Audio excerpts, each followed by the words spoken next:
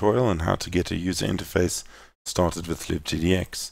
Before we begin, I am presuming that you have already copied the following files into the assets folder of your Android project: defaults.font, defaults.png, password.font, password.png, uiskin.atlas, uiskin.json, and uiskin.png. Again, before we begin, I'd just like to highlight a couple of useful things. First off is the Javadocs. If you go to the LibGDX website, click on Documentation, you can click on this link to go to the Javadocs. The first thing we're going to be looking at is in the Scene2D class. The Scene2D package. One of the classes there is Stage. Stage is a 2D scene graph containing hierarchies of actors. Stage handles the viewport and distributes input events. All you really need to know now is that all our UI elements are actors, which means that you can sort of see, you can then draw them, and also that they can either act or be acted upon. The hierarchy thing means that you can nest them inside each other. So we're going to be creating a table and then putting our UI elements into the table, and then Stage will take care of all the drawing and all the acting, handling events for us. Another useful source of help is if you look at the wiki. It's a work in progress, but there is quite a bit of documentation with some very nice explanations on how to do various things in LibGDX. Before we start with the user interface, I'm going to show you guys how to solve a problem that some of you are coming across when your flash drive letter changes.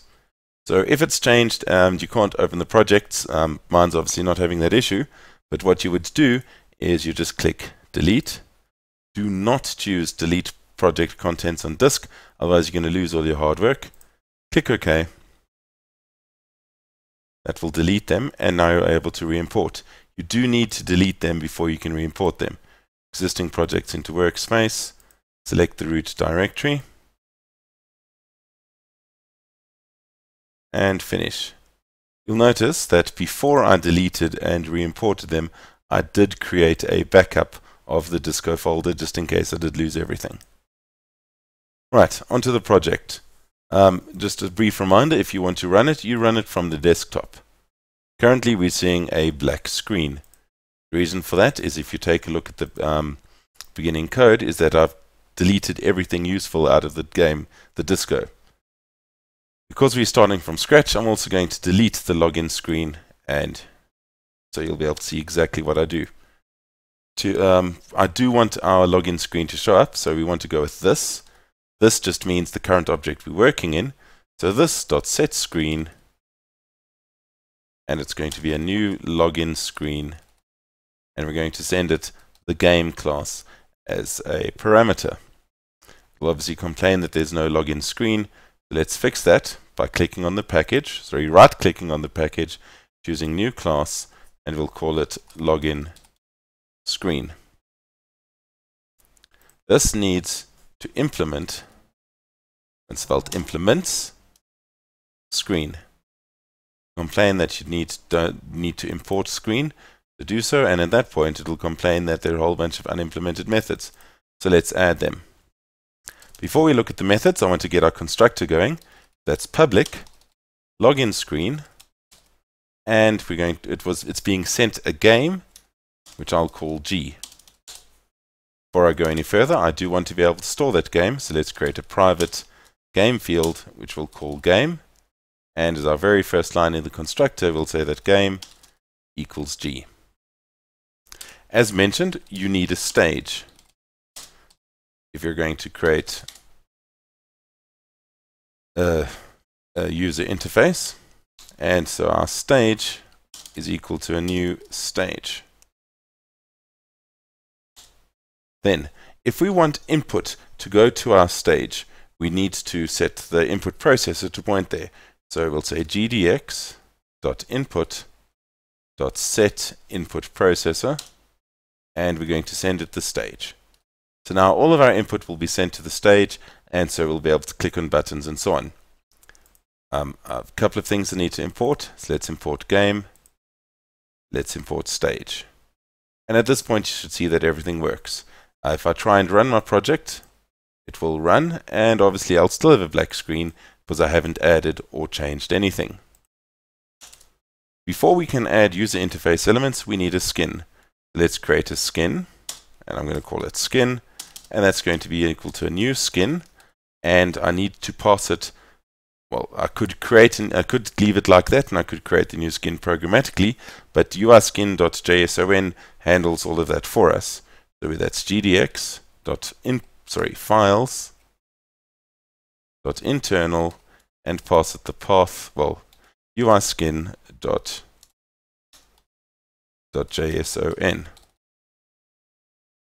I'll also need to import skin. Okay, so now we can start actually creating UI elements. I'm going to start off with a text button, and I'll call it btn login, and that's equal to a new text button. And let's just pretend we don't know what the constructor is. This is where the Javadocs come in very handy, because I can go to my Javadocs. I know that I'm working in scene2d.ui, or I could just choose all classes and search for it, but scene2d.ui is going to restrict it to the user interface elements, and I could click on text button. And the constructor here, I've got options for a string and a skin, string, skin, and a style name, which we'll be using later, and then string and a text button style. Our text button style is already defined in the skin, so I'm going to use the first constructor. So I send it a string, which is just going to say, click me, and then I'll send it the skin. Now, I need to import text button. Okay, so let's give our text button a position. So btn login.setPosition. Let's say it's going to be at 300, and it's going to be 300 up. And let's give it a size. That size will be, let's say, 300 by 60. And now, very important, if we want this to actually draw and all the rest of it, we need to add it to the stage. The stage.addActor, and I want to add btn login. Right, we're now ready to go to our render method. Okay, in the render method, you first need to do all that GL stuff, which I can never remember. So let's go to game screen, copy that from our render method, and paste it in there. So we'll now have a screen that clears and, well, still displays nothing. So I'm not going to bother running it yet. Very easy to render everything in stage. First thing that we want to do is give everything an opportunity to act. So stage.act. Right. I want to send it delta, which is the amount of time since the last render call, and then I want to say stage.draw. If I run this now, I should have a text button that draws. Okay, and you can see the button responds to clicks by turning red, but doesn't do anything yet. Obviously, that's not very useful. So what we need to do is we need to add an action listener. So we'll say btn login dot add listener, and the type of listener we're going to add is a new click listener. Now, very important here is we do not want to close the open bracket, the round bracket. We instead want to open a squiggly bracket so that we can create our check listener methods that we want to override, and over here we do a close the round bracket and a semicolon. I'm still complaining, and that's because it doesn't know what a click listener is. So let's import click listener. Alright, so currently we've added a click listener, but it doesn't do anything. Now, if we look at the Javadocs for click listener, which is not over here, so what I'm going to do, I have no idea where they are. I'm going to go to all classes, scroll down to click listener, and we can see a number of methods that we can override. The one we're going to override is called touch up. And this is called when a mouse button or finger touch goes up anywhere, but only if touch down previously returned true for the mouse button or touch. So in other words, if I clicked down off of the button and then lifted on the button, it would not return a touch up event. So this is an overrided event. We'll say override, and it's public void touch up. It takes an input event. We can call it E. It also takes a float X, a float Y, an int, which is the pointer, and an int for the button. And here we can put what we actually want to happen. Before I do that though, I'm just going to import input event. Make sure you import the bad logic one. Okay, so it should be the bad logic input event. And then now I can do whatever I want. So what I'm going to try and do here is I'm going to change the text of the button login. Before I can do that though, what I'm going to do is I'm going to make button login a field. As soon as you're going to change any of your UI elements in response to an action or anything, you do want to declare them as fields. So we'll create text button over here, private text button btn login, and at this point I'm going to remove the declaration here so that that's referring to our field. And when I touch up, all I want to do is I want to say btn login dot set text, and I'm going to say yay, it worked, hopefully. So let's run the project. Now note, when I click down, it changes color in response to the fact that I've clicked it, but it's only going to implement the action listener when I release. And you can see it's turned to yay as soon as I released. Obviously, I'm not going to see any changes if I click it anymore. Alright, so that's the basics of how to add an action listener. Another type of UI element that we would find quite useful is a text field. Okay, and again, the text field we're going to want as a field so that we're able to read in the data from it. In actual fact, we probably won't be changing our btn login. So what I'm going to do over here is change it from a field back to a local variable. I apologize if that is confusing. Okay, and all I'm going to do here, in fact, is we're going to call a method called process login. Okay, this could also be called, I think you'd be more familiar with btn login clicked. Perhaps I should go with that because that's what you're used to. Okay, and that's going to complain because there is no method called btn login clicked. So let's just quickly create one. Void btn login clicked. Okay, and let's just say for now when we click the login button, we're going to say game.setScreen, and that was new game screen. Eventually we're going to want to send a user or something to game screen. Not sure what it's still complaining about. btn. Oh, bt login clicked. It needs to be btn login clicked. Alright, and now if I click on login, instead of changing the text, it should take me to the game screen straight away. Anyway, back to the text field. Now the text field we are going to want as a field of the class. The private text field, I'm going to call it txf username. Okay, and again I'm going to need to import text field. And once again, it has to be the bad logic text field. So we'll say txf username equals new, and it's a new text field. We don't want to print anything, so we'll send it an empty string and a link to the skin. Let's give it a position.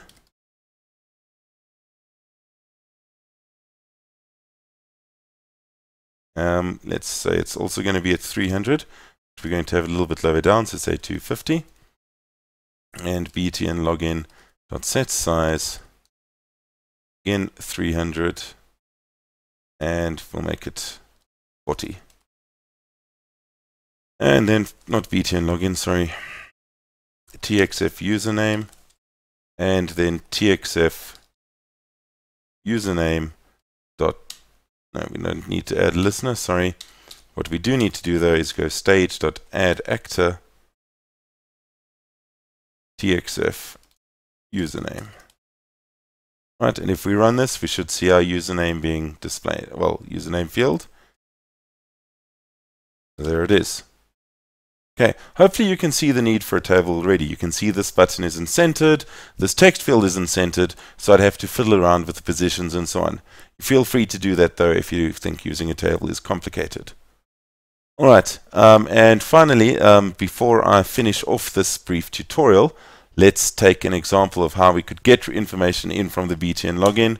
So instead of going game.setScreen, all I'm going to say is BTN login not BTN login, sorry. Let's print it out. So system.out.println txf username .get text. Okay, and so it should print out whatever I printed. Okay, so let's try. Did this work? And if I click it, hopefully I should see did this work printing appearing. It did. Great. I did say we were finishing, but I've just remembered that we need to do a password field as well. Okay, and again, it's going to be a text field. You'll see where the password bit comes in later, and let's call it txf password. Alright, now what I've done here is inside our skin declaration, let me just open that up. Inside uskin.json, for text fields, which are over here, I added my own password style. And all I've done with the password style is instead of using the default font, I'm using the password font. Okay, password font over here just defines a whole bunch on our PNG password. Let me open that up. So anyway, if I look at the password PNG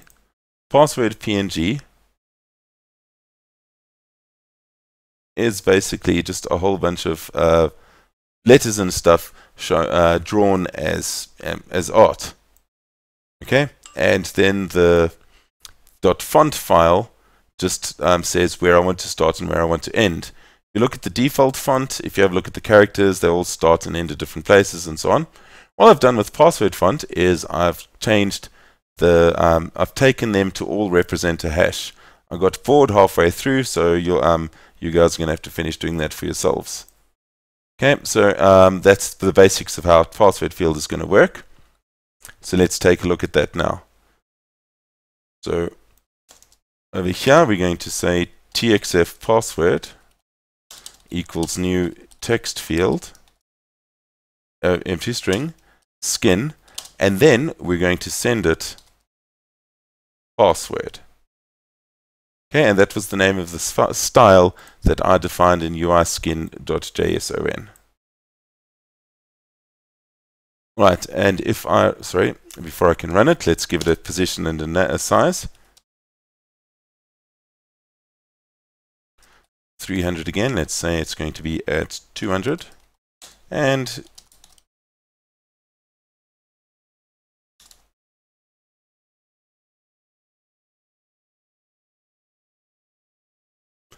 finally, we want to add actor txf password. It's going to move the button login add actor to where we finished declaring the button login, purely for readability, not because it makes an actual difference.